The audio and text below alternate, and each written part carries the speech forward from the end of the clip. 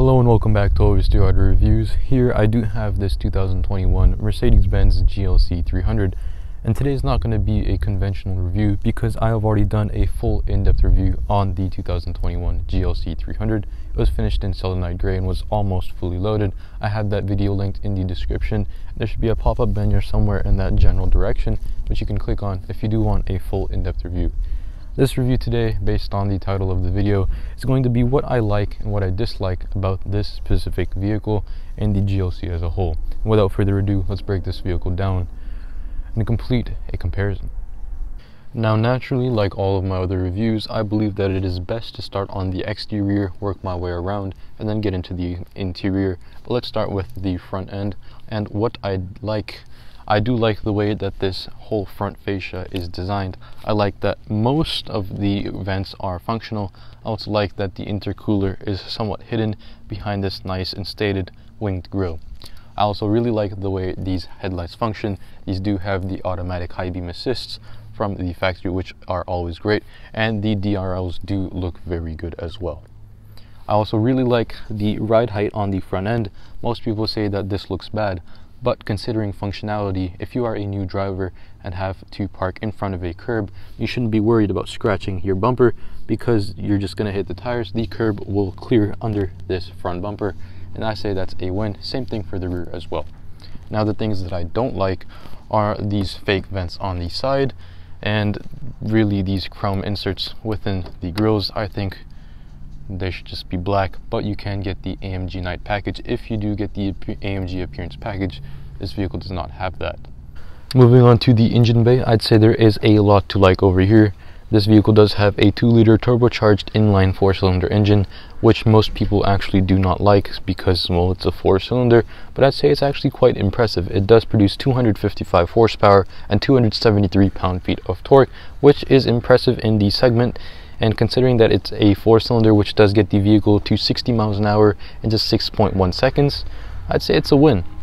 The engine bay is actually very well done and it doesn't look too bad. The engine cover is boring, but now I'm just being picky. There is really nothing wrong with this engine bay. Now, if you do have lots of money to spend, you can get a GLC63S, which uses the 4-liter twin-turbo V8, and that car is absolutely mental, but that's not this. So overall, for a 4-cylinder in this GLC300, I do quite like it. Wheel and tire setup from the factory is actually really good. I do like the way these upgraded 18-inch wheels do look, and they also provide a very nice negative offset, which you do know I am a fan of if you have been following the channel for a while. These are wrapped in Pirelli Scorpion Verde tires. These are all seasons. They do stick very well, especially in this Seattle summer weather. The disc brakes on the vehicle also do function very good, so I'd say it's all a win for these wheels. A feature that I'm not really a fan of on any vehicle really has always been illuminated entry. It's a bit tacky and flamboyant, and it also was just, look at me, I have a Mercedes. Even though it's a base model GLC300, it still has that Mercedes emblem, and I think that this is a bit too tacky for my taste. Some people absolutely love it though. Mirrors on the vehicle do appear to be a bit small while driving, but that makes up for it when they do fold in when you lock the vehicle. Oh yeah, and then this has keyless go as well, which is always great, nice and helpful. Works like a charm every time. Overall side silhouette on the vehicle is very good, no complaints here.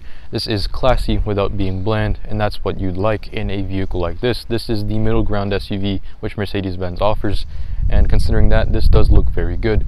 And the roof, you can actually get roof rails from Mercedes-Benz. They will cost you a bit extra, but if you are going to be throwing things on top of the vehicle, it is a must. Let's move on to the back.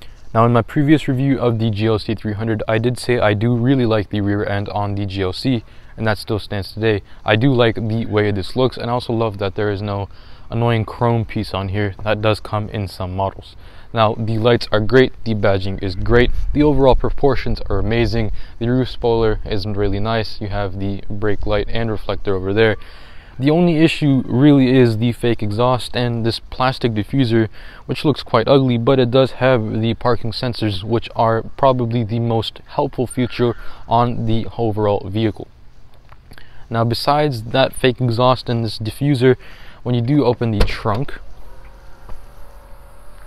opens nicely. I do love how big this rear tailgate is, and I also love that you can flip the rear seats down with the push of a button. But that also leads into something I don't like, because you can't put the seats back up with the same button. Now again, more things in the rear that I like. This tonneau cover blocks everything from view, nice and simple to use. It also works great, it looks great as well. You do have some storage areas, which is always great, and there is a mobility kit underneath this piece right here. This vehicle does not have it because this is a loaner vehicle from Mercedes-Benz of Seattle, but usually there are things in here. If you do want to see what's in here, I have that in my GLC300 review. Let's get into the interior and I'll show you what I like about it. Sitting in the front seat, the first thing I dislike about this interior is how cheap this regular base steering wheel feels. The leather just doesn't feel like leather, it feels like cardboards, and these paddle shifters are kind of flimsy. The gloss on the hand controls are nice, except the hand controls do get very difficult to use while you're driving. It's really a chore to use, especially with this really small screen. The screen is actually smaller than my phone screen, and that says a lot about the base display in a GLC300.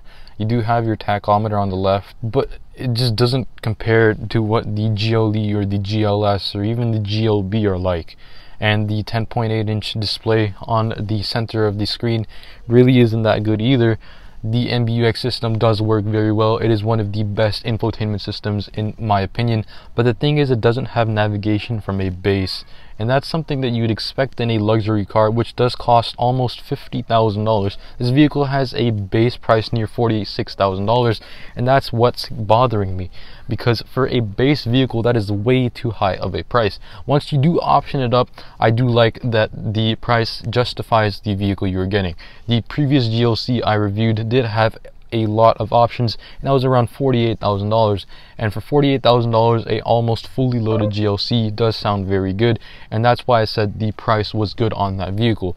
But this is a base vehicle, so $46,000 really just doesn't justify it. I'd size up the class and you could actually buy a nice Tahoe that have a 6.2 liter V8. Obviously those vehicles have different uses. This is a small size crossover, but when you're looking at what your money can get you, there's a lot out there.